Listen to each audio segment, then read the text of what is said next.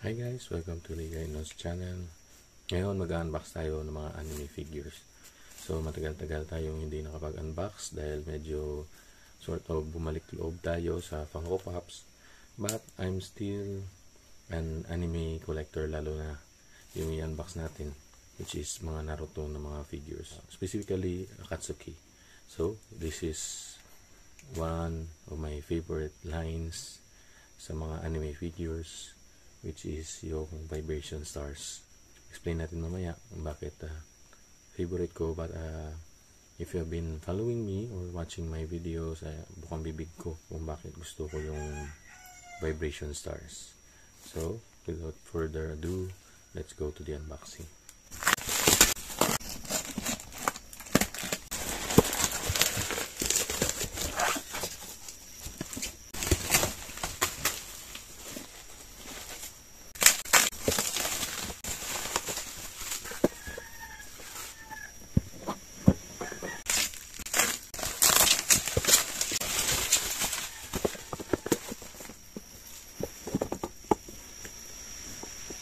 Before we start unboxing this, guys, I would like to give a huge shout out sa Rocks Collectibles.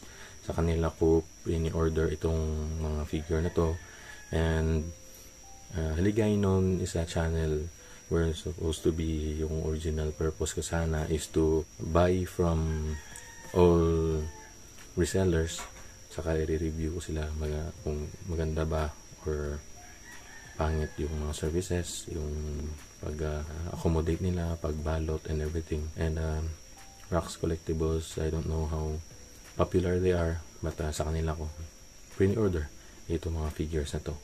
And thank you sa pagbalot ng maigi. You can see nga mint and okay yung condition ng boxes ng mga figures pagdating dito sa akin.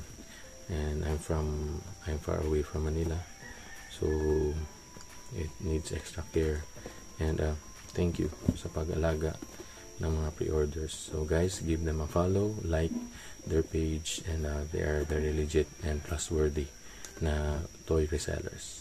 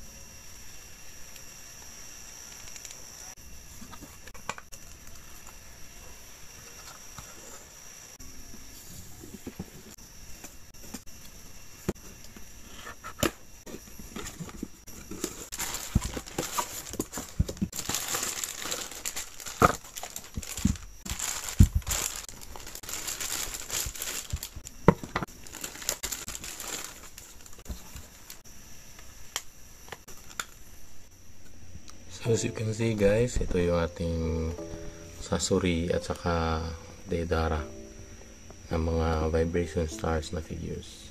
What I like about sa vibration stars na line, guys, is that kuwang-kuwa yung mukha ng mga characters, and as you all know, marami sa mga Naruto na mga figures ay mga lason yung presyo. So one good thing about vibration stars is it has a good price point, and the quality and the details hindi nagkakalayo, guys. Kasi alam natin na yung mga gem saka iba pa, kahit nga yung isa sa mga paborito ko, yung HSCF, napakamahal, guys. But vibration stars only goes around from 680 na price, PO price, papunta sa mga 800 something if sa SRP niya. So if you're a big Naruto fan like me and also like collecting toys, I would strongly recommend na mag-start sa vibration stars na line kasi it will give you a good quality figure for the low price point. And yung scale niya guys, medyo okay naman yung laki niya if you want a good size ng collection. So hindi naman siya, it's not too bad, hindi siya maliit, hindi naman siya sobrang laki, and it's really a good line to start collecting.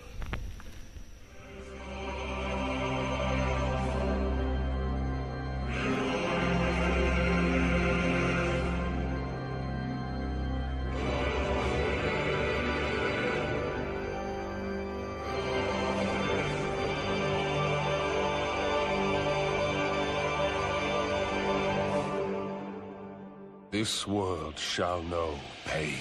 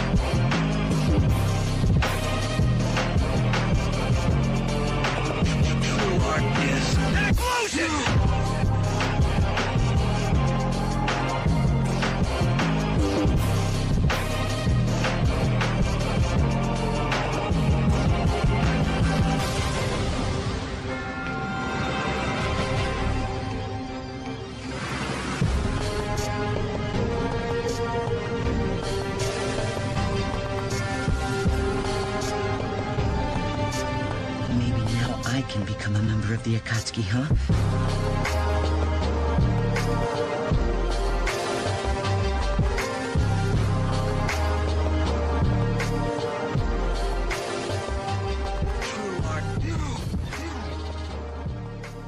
So that's it guys for our Vibration Stars, Deidara, and Sasori unboxing. So as of now, meron na tayong 3 sa siyam or 10 members ng Akatsuki. So as you all know, if you're following this channel, I have always mentioned, gumagawa ako palagi ng either Akatsuki or mga Hokage na mga line. So far, we have 3 of the 9 members, 9 or 10 members ng Akatsuki, and who knows sino pa ang next nila ilalabas. Pero we're always on the lookout pag lumabas na yung ibang members. So we're excited and we're looking forward for those releases.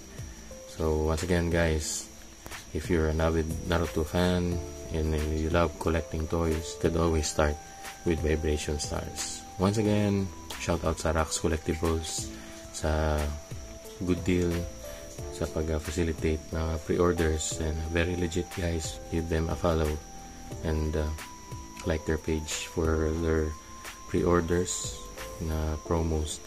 Once again, this is Hilig-ay-known's channel. Start a Hilig and let it be known. God bless everyone.